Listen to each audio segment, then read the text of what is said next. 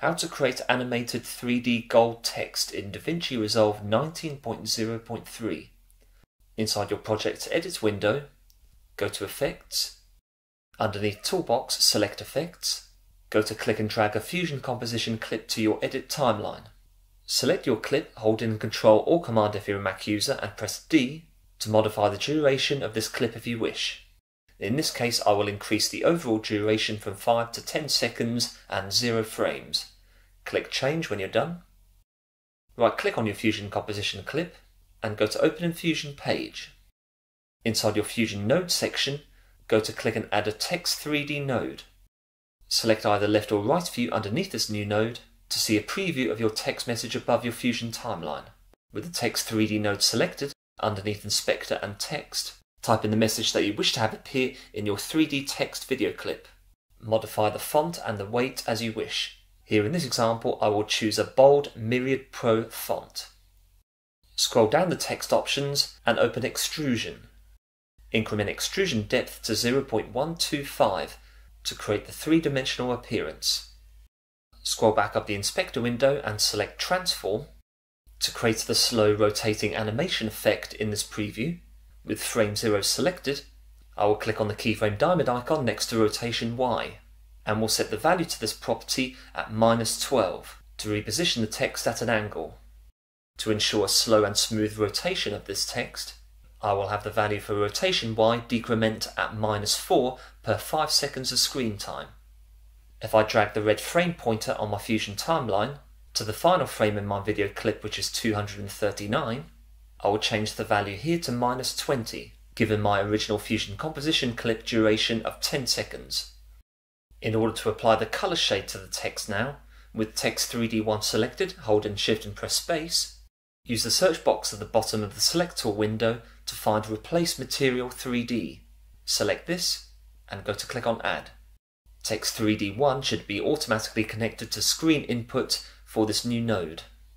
Go to Effects above your Fusion preview window, select Templates and Fusion, select Shaders, click on the Chrome option to add this node to your project.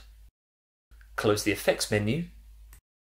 With the grouped Chrome node selected, go to Inspector, double-click on the white box next to Diffuse Color, and enter in the following hexadecimal code in the HTML box, #FFD322, to add a vibrant yellow-gold color shade. Click OK. Click on the grey box next to Chrome and drag your mouse cursor to the green arrow alongside Replace Material. You should now see the gold chrome effect applied to your text. Reselect Replace Material 3D, hold in Shift and press Space, and go to Add a Renderer 3D tool, which will enable this effect to be processed by DaVinci Resolve. Select either left or right view underneath Renderer 3D to see a preview of the text in its current state. If you wish to change the position and the size of your text, return to Text 3D1, and underneath Transform, increment the value for scale if you wish to increase the text size, and alter the coordinates of your text on screen by changing the values for translation X, Y, and Z, X for horizontal manipulation, Y for vertical change, and Z for a zoom in or out effect. In this case, to move the text slightly down towards the middle, I will decrement translation Y to -0.25. Click and highlight the 4 nodes that make up your text. Hold in Ctrl and press G to group these. Hold in Ctrl and press C to copy. Deselect Group 1. And hold in Ctrl and press V to paste. We will use this duplicated group node to establish the point on your canvas where the spawning particles emit from your text. You can make it easier to distinguish each of these groups by selecting each group node and by pressing F2 to rename these. Deselect your nodes. Go to add a P emitter node.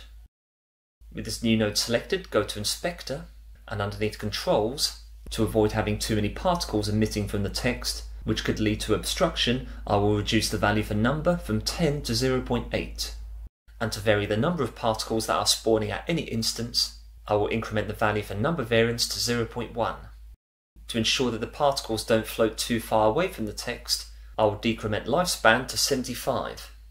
And again, for variation purposes, so that some particles fade out quicker than others, I will increment lifespan variance to 10. To apply particle movement, go to velocity, and to create a gentle movement speed, I will increment velocity to 0.005 with a velocity variance of 0.002 to apply further differences to the behaviour of each particle.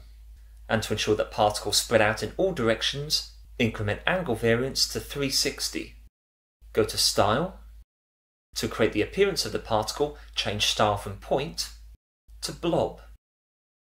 Go to Colour Controls, double click on the white box next to Colour, and add the same hexadecimal code to the HTML box in the Colour window, #FFD322. Click OK. Go to Size Controls. I will increment the value for size variance slightly to 0.075, and to have the particles set at a maximum size at their emission, and shrink as their lifespan goes on, ensure that the yellow line on your size over life graph is diagonal from the top left to the bottom right. Click on each of the nodes on the left and the right side to drag these accordingly. Go to Fade Controls. I wish for each particle to start fading out after the first 10% of their lifespans. Therefore, fade out needs to be changed to 0.1 to represent 10%.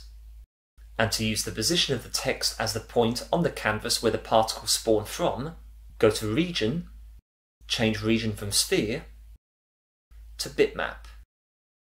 You should now see a yellow arrow appearing alongside P emitter 1.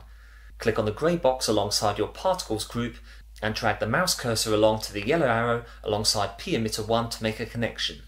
With P emitter still selected, hold and shift and press space, and go to add a P turbulence node, which we will use to make the particles change direction as they float on screen. With P turbulence still selected, go to Inspector and underneath Controls, decrement X, Y and Z strength to 0.01. This will ensure that the gentle particle movement in all directions is well balanced. With P turbulence still selected, hold and shift and press space, and go to add a P-render tool. This node will enable your particle effect to be processed by the DaVinci Resolve software. And to make the particles glow slightly, with P-render 1 selected, hold and shift and press space, and go to add a glow tool. With glow 1 selected, go to Inspector and underneath Controls. To prevent the glow from stretching out too far beyond the particles, decrement glow size to 0.1. To increase the intensity of the glow slightly so that the particles stand out, I will increment glow to 0.98. And to make the particles more visible on screen, increment the value for blend. Here in this example, I will increase this to the maximum value of 1. And to ensure that these particles appear behind your text, with glow 1 selected, go to add a merge tool. Click on the grey box alongside merge 1 and connect this to the yellow arrow alongside media out 1.